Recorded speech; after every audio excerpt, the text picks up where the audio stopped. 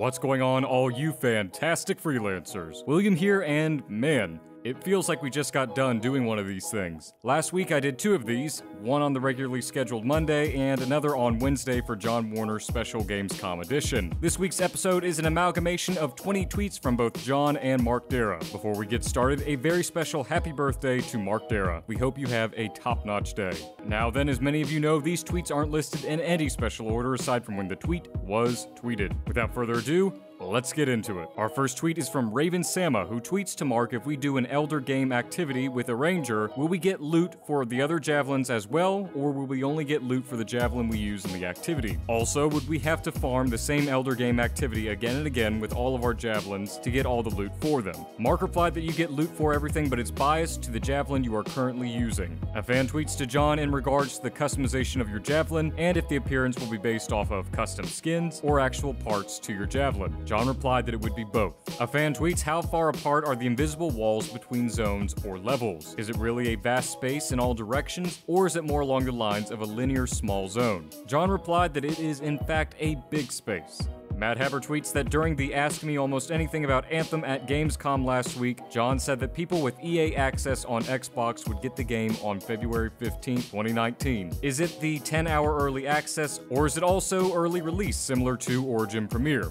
John replies that they both come out on the same day. Matt follows up that tweet with a slight rewording stating that if having EA access would allow players to enjoy the game at full release capacity instead of a 10-hour early trial. John replied that EA access basic subscribers get a limited trial. Only Premier subs get the full edition on the 15th. I'll be making a video sometime this week going over how all that will work to ease up any confusion.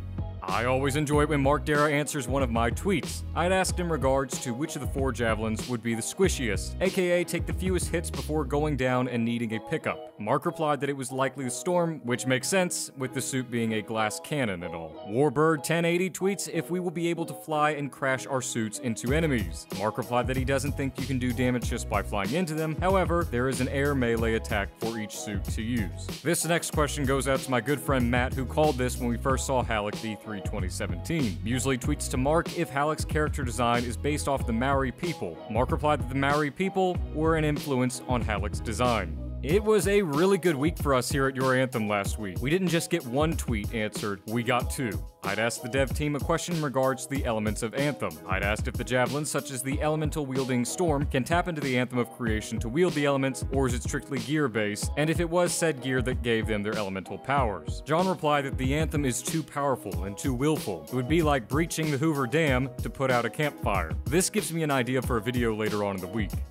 June Snow tweets if the new acid element is an element the Storm could wield with a gear slot. John says that there would be more on that later. Tommy Gunn tweets if there are any plans for a companion application to go along with the game, i.e. something that we could use to look at loadouts, check missions, and so on. John replied that they would be talking about this later on, which leads me to believe that they will be giving us such an application. A fan tweets to John if there are skins for weapon attachments just like there are for javelins. John replied that there wouldn't be at launch. The Potato Man 123 tweets if progress made in the 10-hour trial will carry over to the full game after it launches. John said that all progress would transfer over for the trial/early access, but no progress saved from the various demos. Mr. J. Marlowe tweets to John about how many types of Titans there are in the Anthem world. John stated that that is still to be determined. We already have the Ash Titan, but which ones do you guys think that there will be in addition? Let me know in the comment section below your thoughts. The Pipe Dreamer tweets if there will be a transmog system in the game. John replied that cosmetics are completely separate from how powerful you are, so you can look and be you while kicking ass in the Anthem world. Neil G tweets to Mark in the E3 2018 gameplay footage, we see loot balls dropping. Will there be a skill or something to auto-collect without having to walk over all the loot, aka a vacuum ability with a 10-meter radius? Mark replied that there is a Freelancer perk that increases the pickup radius. Brandon Judge tweets if there is any news as to when we will see more of the Storm and the Interceptor. John replied that there is nothing yet, and that Mark Darrah won't let him say anything more on the subject. This leads me to believe we won't see them in action at PAX, and potentially the demo will be a little further out than we had initially believed, mainly due to a tweet that's mentioned later on in here that ideally states that they would want to have all 4 javelins playable in the demo. Mr. J. Marlowe tweets if other javelins aside from the Storm will get a cape of some sort. John replied that it is solely a Storm-style trait.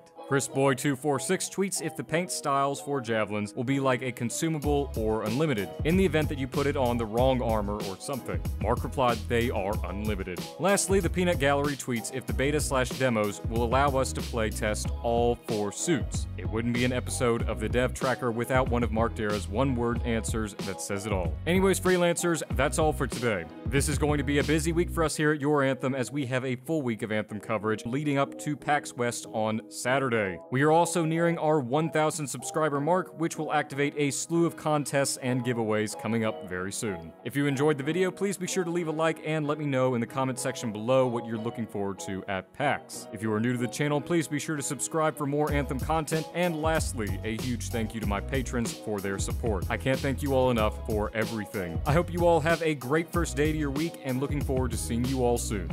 Peace out, everyone.